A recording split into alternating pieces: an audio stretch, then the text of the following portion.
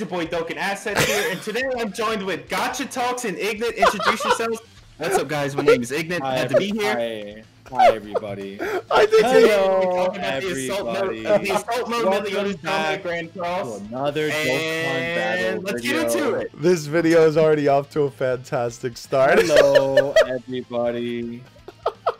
All right, so Dokkan Assets here. Yo, I gotta give the whole chat a red nose right now, bro. Y'all are clowning big time. Alright, but for real though, yes, like Ignat said, we are here today to discuss the whole situation with the Assault Meliodas on Grand Cross. Now, I know what you're probably thinking. Me covering Grand Cross content?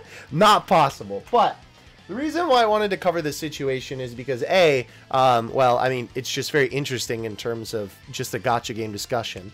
And also a lot of other behind the scenes things, I suppose, with the company related to this incident, but also just what this means for gacha games at large and kind of just the over yeah, that just what it like, why it's a problem, right? And why it's such a big deal, because I know a lot of people, obviously people who are familiar with gacha games like more than just Dokkan understand, but we want to make you understand why it's a big deal. So, Ignat, so we can get a baseline here, would you like to explain the situation a little bit? Okay, well, pretty much, Grand Cross global version has always had a track record of doing stupid stuff, and they've been having this problem where they release banners that's like week after week after week, and there's like units that are really good, right? Mm-hmm. Oh, hold on, about these. Oh no, you're good. Okay. Anyways, so the issue is, from what I've seen, is like King's banner is like leaving in like a few days, and they're instantly going to slap boom Assault Mode Meliodas right after it. Mm-hmm. When there's units like Fat King isn't out, Green Easton, which she's kind of past her meta already, so like it's kind of late for her, but like she's still in the game. The Valenti and stuff like that. There's characters they can release that can be like filler banners, because here's another thing: Assault Mode's going to come out. He's going to be up for like a week or so. And then we already know the one Escanor is going to be the anniversary at this point. So it's just like they're rapidly releasing these banners. And then, because like they just had the Archangels as well. Mm-hmm. Like that was also a big banner. It's like pretty much a must summon, because Sario is like top 3 units in the game. It could be debated as the best unit in the game, even compared to someone like Escanor. And so they had that banner, then they jumped right into Assault Mode Meliodas. And that's kind of the issue. And it's more so because Global has had plenty of issues, and this is kind of the straw that broke the camel's back. Because also in the dev notes it said, "Yo, we're going to calm down on releasing banners." Like, oh yeah, I forgot about that part too. Yeah. And then they're like, "Her there, let's release more banners." Which I guess you could go ahead and just talk more about it. And I'll just kind of talk about like my aspect on it and like my experience with Netmarble and stuff like that. Sure. Well, Netmarble suck. Thank you, gotcha. Obviously, right, the fact that not only was it just that they literally lied to their player base's faces, right? Of course, and also that doesn't even, that's not even taking into account, obviously we don't know how many people would actually summon for it, but isn't there also the Stranger Things collab as well that's also in the data of the game?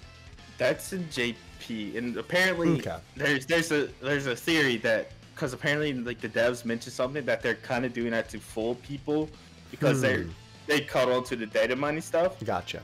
Because there's like 4 collabs in the data right now. Right. And one of them don't even make sense. Like Fate has like never done collabs. Yeah. So yeah. No, that's definitely weird. Yeah. So we still don't know like the standings of if that stuff is legit or not. Right. It's so funny to me that they're literally just like trolling people. I don't know, but regardless,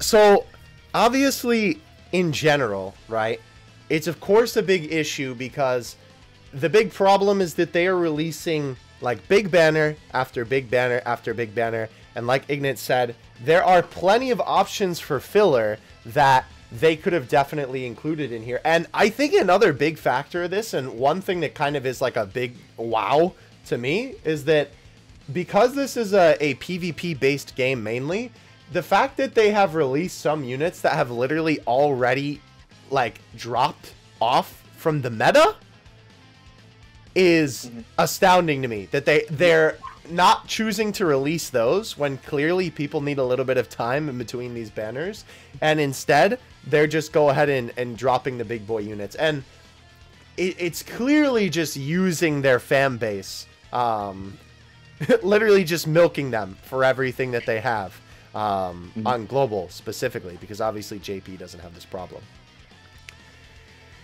Gotcha. I want to hear from you, bro. What? Give me your thoughts on the situation. Yes. It's stupid. Well, give me more than that. Netmarble's stupid. It sucks. Good. I'm gonna be honest. In a way, this is cool that you could literally bully a developer, but at the same time, this is not good. So this should have never been an issue to begin with. Yeah, like this should have never been for one, it should have never been an issue, and two, this is not a It's cool that they decided to do this, but now they just showed how much power people have, and I think that's fine. Which, I'm going to tell you, the only reason why they're pushing the banner back is because, one, Assault Meliodas is a big boy unit, big boy hype unit, and they want as much money as they can out of it. And they see people are going to skip the banner, so they're like, oh, fudge, we ain't going to get our big boy money, push them back. And then, two, their Google Play rating was getting close to, end up getting, the 1.0s. You're good. Just keep going. 1.0s and stuff, which...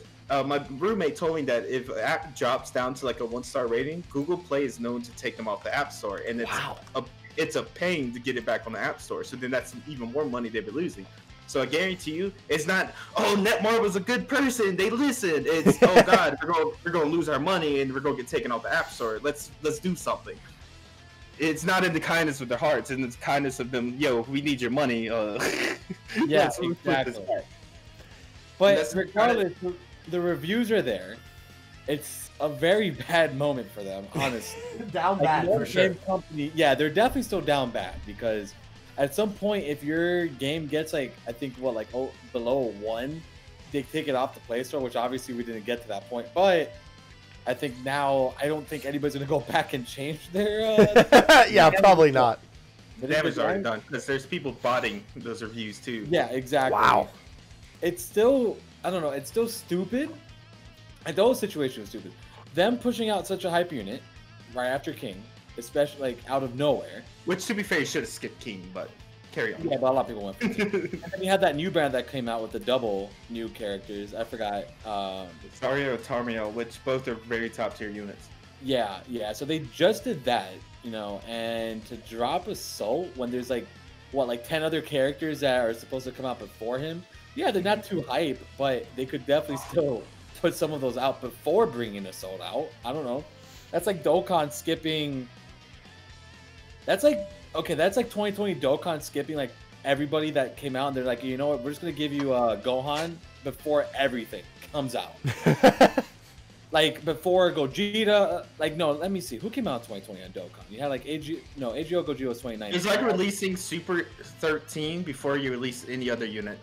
No. It's it's like that. This is like releasing STR Cooler before dropping Gohan, and they did put 13 after, but that was you see, look, just even like that, 13's released the 6-year units before they even released LRG. Yeah, it doesn't make any sense. Right. It's very silly on their end, and I'm glad they did fix it, but at the same time, their rep, I feel just diminished a lot tonight. Even more than it already was, because they were already super down bad. Dokkan asks, can you give us the Netmarble slang for us? The slang? What do you mean? Yeah. The Netmarble. Oh, Netmarble. That?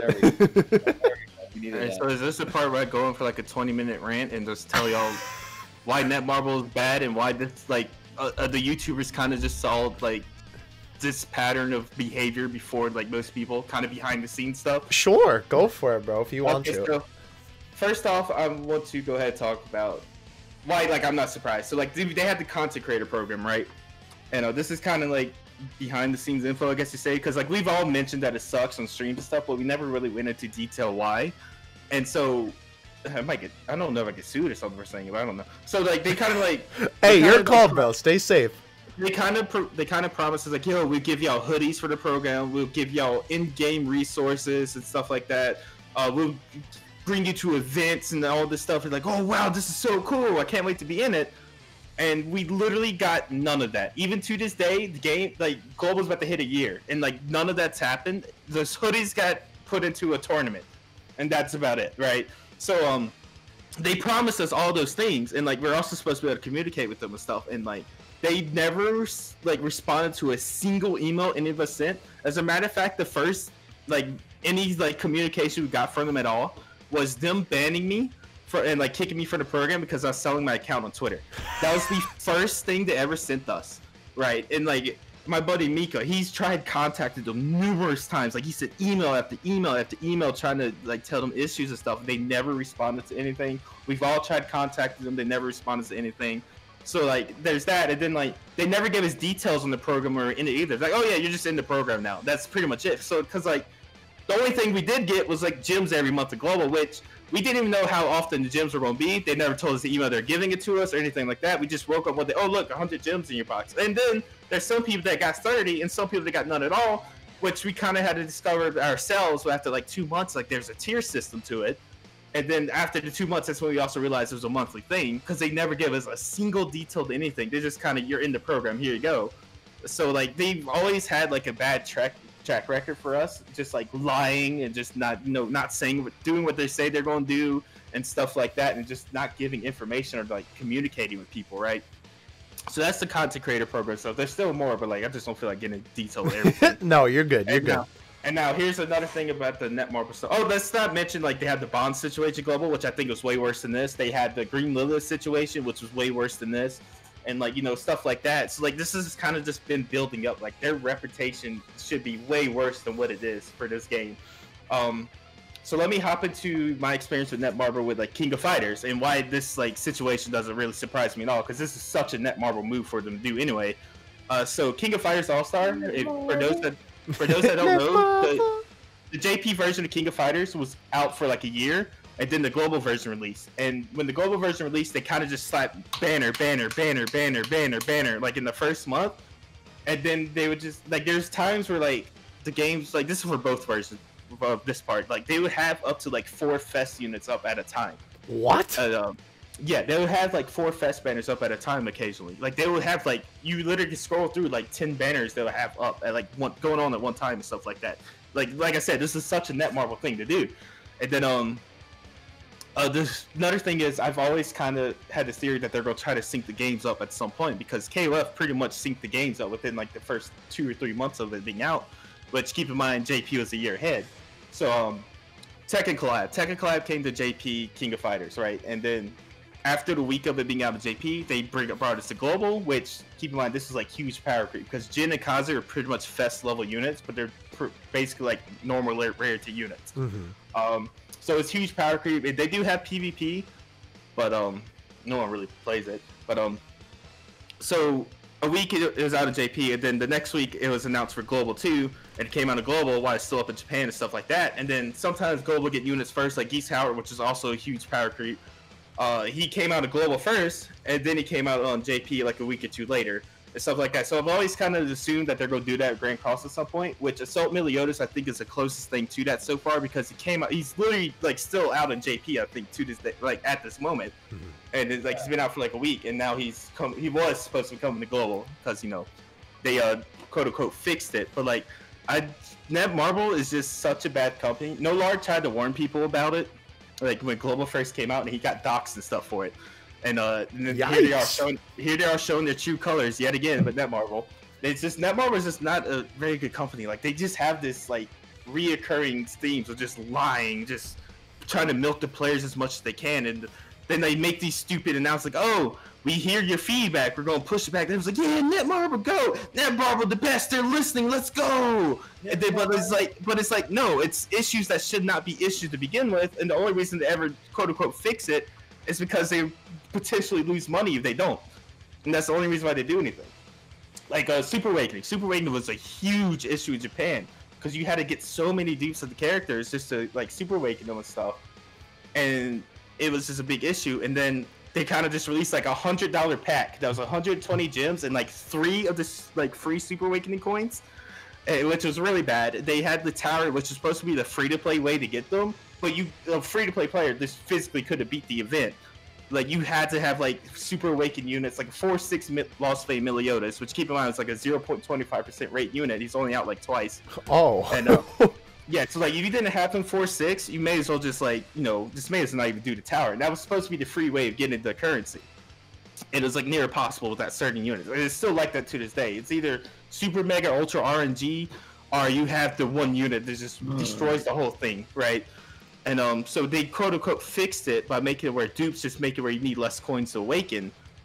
But now at this point, Super Awakening just shouldn't be a thing, because at this point you basically just add like an extra 10 levels to the unit and it's the same effect, right? So now is this, you know, they have a track record doing really bad things, and they put a band-aid over it, as my buddy Chuck would say. And then everyone's like, oh my god, Netmarble, go! They're listening to that. No, it's just a reoccurring pattern, and then they keep doing it, and then people just go surprise Pikachu when they keep doing it, and it's just like, it's been here since day one of the game. They've had these issues. It's just, it doesn't make sense to me. So that's kind of my segment. It's just Netmarble is a bad company, and people just, they keep on doing this thing where, like, they quote unquote listen, and then everyone's like, oh my god, Netmarble's the GOAT. Oh! Is there a reason you think that they continue to do this, or that they act like this in the first place? Because they know they get away with it. Because everyone's like, oh, Netmarble's listening to GOAT. So, what I don't understand is, like, how do companies not realize that not completely milking their player base and actually listening to what people have to say is better for business?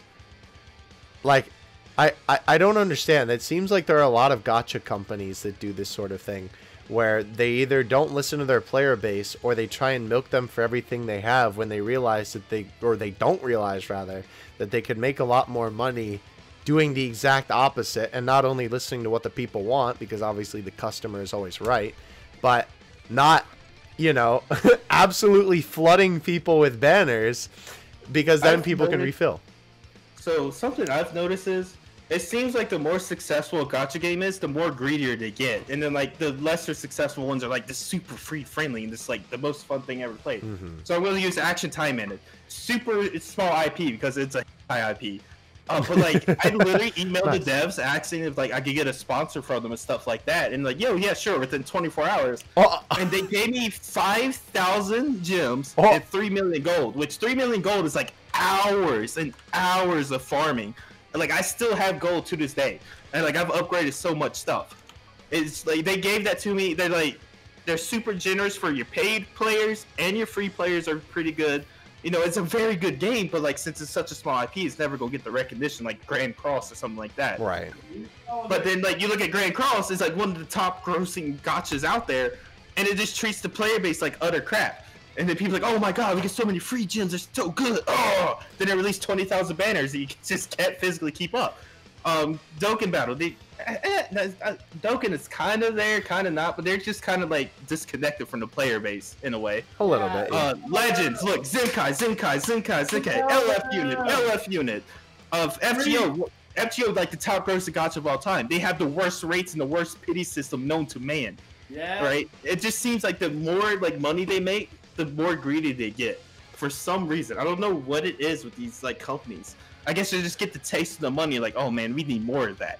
We need more. I want more of that, please. Instead of treating the player base better. I think Yu-Gi-Oh! Duel Links is probably like the one exception, because they kind of like, they've kind of stayed like super free to play friendly and like super pay friendly, as even after being successful. Although they did take some things out that made it a little less free friendly. But it's still like a super fun game to play, and it's super generous and stuff like that. But I'm trying to think, there was another game too I wanted to mention. Oh crap! I can't think. Oh, Tactics. I know this one's not really a big game, but Tactics. Global came out, player base went up, they're making more money.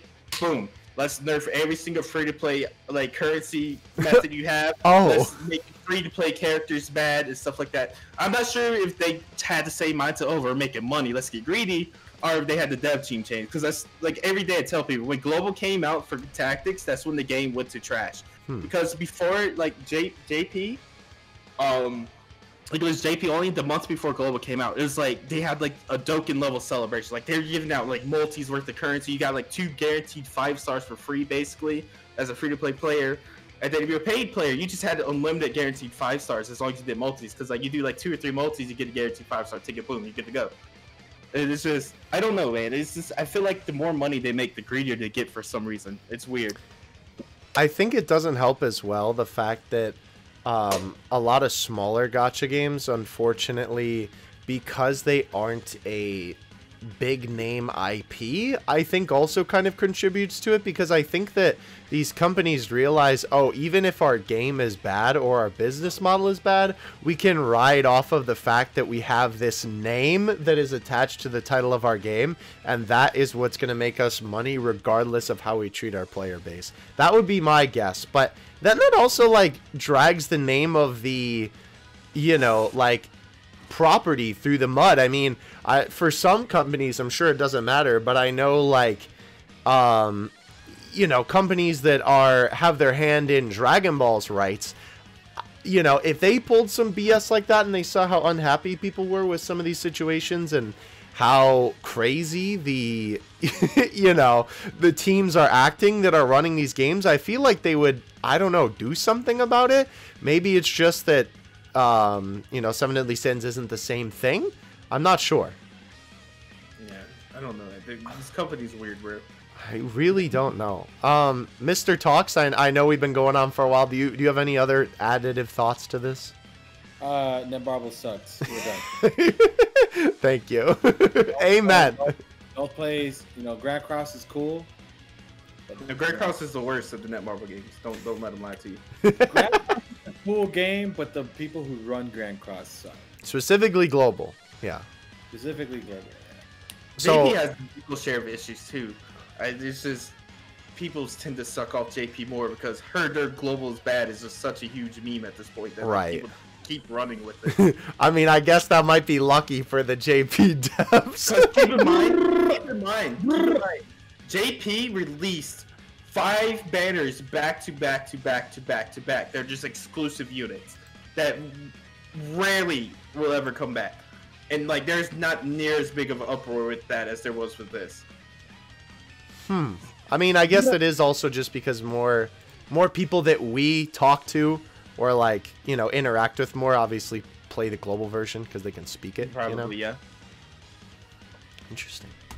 All right, well, I think that's probably everything we had. I know Gotcha's literally, his brain is melting over there. All right, I think that's everything that we had, though, for the sake of the discussion. Obviously, you know, if you're a company or if you're a person who is looking to create a gacha game out there, please do not operate your game like Global Grand Cross. I wanted to make this video, obviously, not only to talk with these boys about it. Obviously, Ignit is very experienced when it comes to all the shenanigans of Grand Cross. Considering... Hit us with the closing line, bro. Let me hear it. Oh, guys. Thank you, Ignit and Gotcha, for joining me today. It's been your boy, Gotcha. Oh, God. Anyways. It's your boy. Thank you, boys, Gotcha and Ignit, for joining. Oh, you're welcome, dude. I'll join anytime. Yes, this was an amazing time. Thank you so much, Ignit. This was fantastic. It's been your boy, Dokkan Assets, and we're out. Netmarble. Netmarble. Have a good one.